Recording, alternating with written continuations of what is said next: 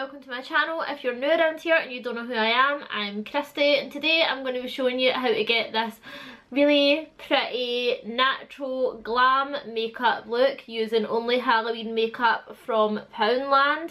So if you'd like to see how I did that, then keep watching. I'm going to leave all the details of the makeup that I currently have on my face right now in the description box below. The reason that I never included this makeup in the video is one, that would take literally forever, and two, I just kind of more wanted to focus on the makeup from Poundland.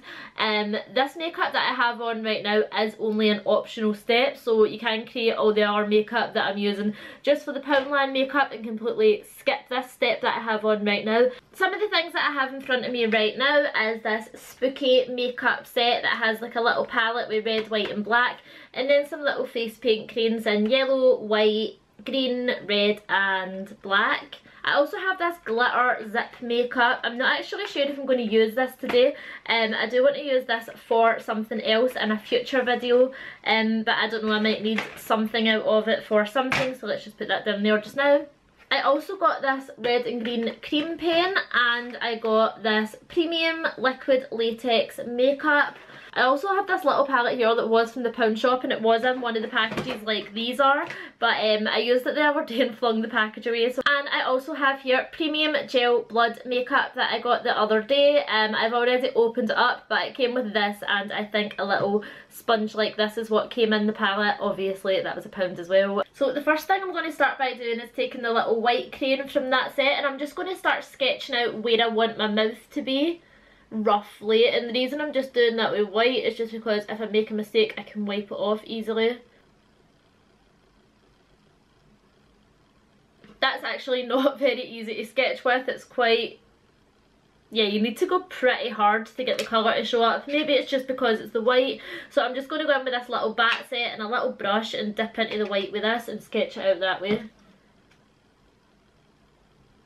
Yeah, that's much better. The thing that I really love about these special effects kind of gory looks is that they do not have to be perfect in any way.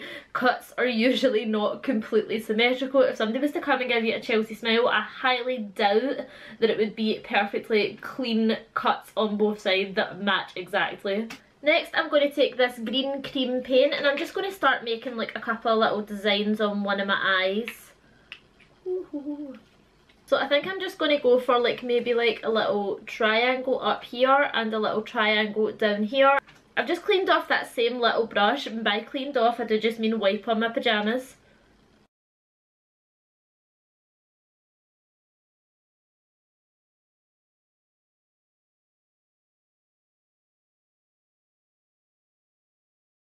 These paints are pretty runny, but we are going to make this work.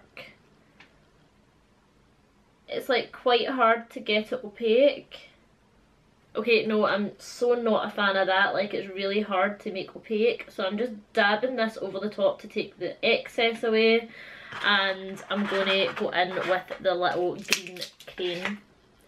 I'm just going to warm it up on the back of my hand first, to really try and get the colour going. Oh, please work.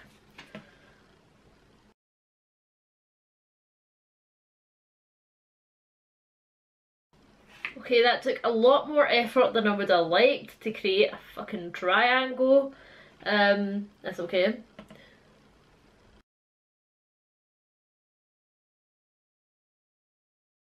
Okay, and then using this little palette here, I'm just going to go in with the blue, and I'm simply just going to do a blue vertical line coming down my eye here. Am I? Yeah. Am I? Yeah. Am I? Yeah. And I think I'm actually just going to do little lines at either side of my eye as well.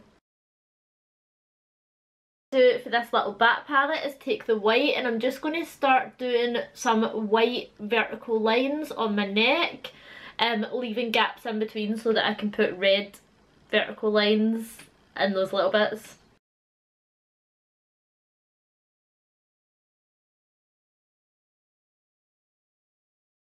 if you really wanted this to look good and last all night, what I would recommend doing is anywhere that you go over with cream paint, if you have like an eyeshadow or any kind of powder in a similar colour to that, I would go right over the top of it. That'll help it stay on all night. It will also just help the colours look a little bit better. I'm not going to do that today, just obviously because I'm trying to only use like the pound shop stuff, but that's what I kind of would do if I was using this for like an actual night out, or I just, yeah, if you need it to last a little bit longer and look a little bit better. Like, can you imagine that you were on like a blind date with somebody and you were like, so what is it that you do for a living? And they were like, oh, I'm a clown. How long would you leave it before you got up and walked out? No offence to any clowns watching, please don't kill me. So this next part is going to be a little bit difficult for me to talk during, so, oh, I don't have a nose. Hold on, I'm going to paint on a nose. Okay, now the next step might be difficult for me to talk during. So I'm just going to explain it to you and then show you it. Basically, I've poured my liquid latex into one of the little containers that the palettes came in. I'm going to take a cotton bud and I'm going to apply liquid latex just around where I've sketched out where I want the mouth to be. And I have little teeny pieces of cotton wool that I'm then going to stick to it and coat the pieces in latex and smooth it out at the outer edge, so the outer edge so that it blends more into my skin. And then dry that and then potentially add another layer.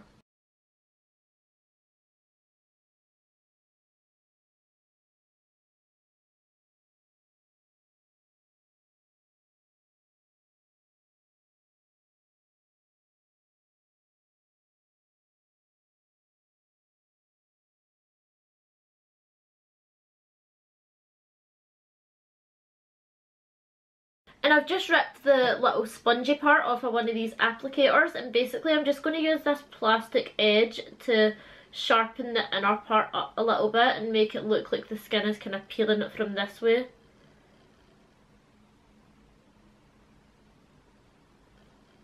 Okay, now I'm looking at it, that actually probably only does need one layer, so I'm going to go away, do the rest of the lips, and I'll be back when it's all done and dry. Okay, now that's on and dry, what I'm going to do is like trim the edges here just to make them a little bit cleaner. Do not do this with massive kitchen scissors. I'm telling you right now, use little scissors. It's very dangerous to use big massive kitchen scissors. Do not do it.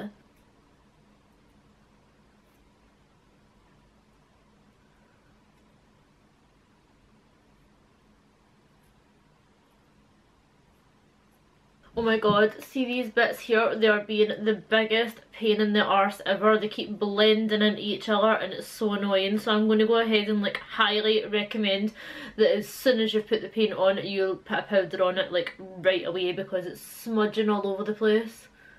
Or just wear like a low neck top. This was a very silly idea. I don't know why I thought this top was like the most clown themed thing that I had, but anyway, so what I'm going to try and do is even up the colour of this a little bit because it's looking a little bit stark white next to the rest of my face. So I'm going to use a little bit of my foundation and just try and lighten it slightly. This isn't actually a step that I am very good at, so I am just going to try my best and kind of pray that it turns out okay.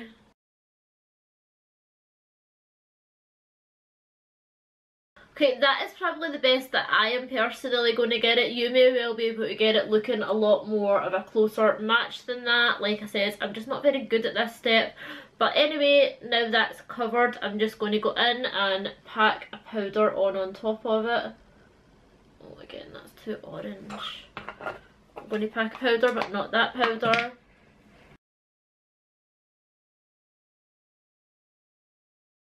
Okay, and with this little palette here, I'm going to go in with the purple shade and with one of the little texture sponges that I got with the palette. I'm going to dab into that, put any excess on the back of my hand and use that to kind of start adding a little bit of kind of bruising or just like a little bit more texture and look like the skin has been a little bit damaged just around the kind of mouth area where the latex is.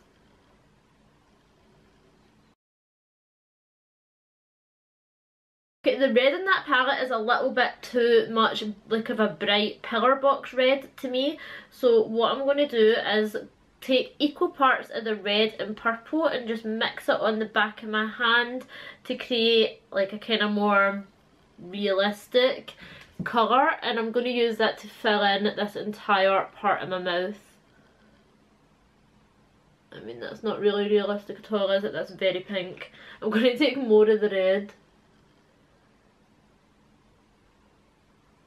And just, you know, we're going to cover this with blood anyway, so it's not like too important, but it is just nice to get a base down first.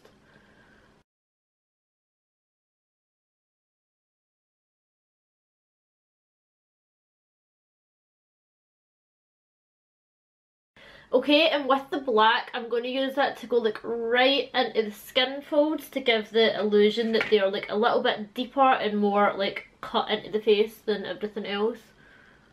Right up here.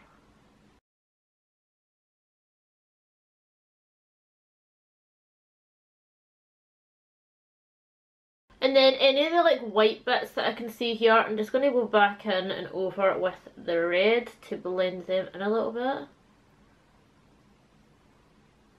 And then back in with that textured sponge, and I'm just going to like pat over that entire thing, blending it out onto the actual like skin flap bits. And now for the fun part, I'm going in with the Premium Gel Blood Makeup. Oh my god. Give this a shake before you use it, because it's just come out like not good.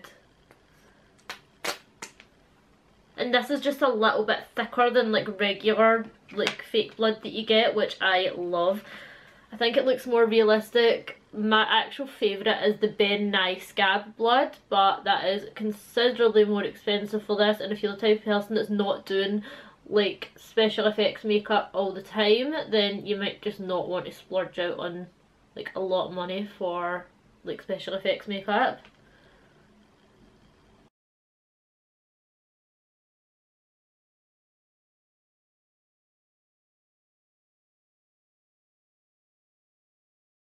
So there you go guys, there is how you can create something still really cool and really creepy this Halloween, even if you're on a budget. I hope that you've enjoyed this video. If you have, please do give it a thumbs up and subscribe if you would like to see more videos from me in the future, and enjoy the rest of your day. Bye! Ding, ding, ding, ding.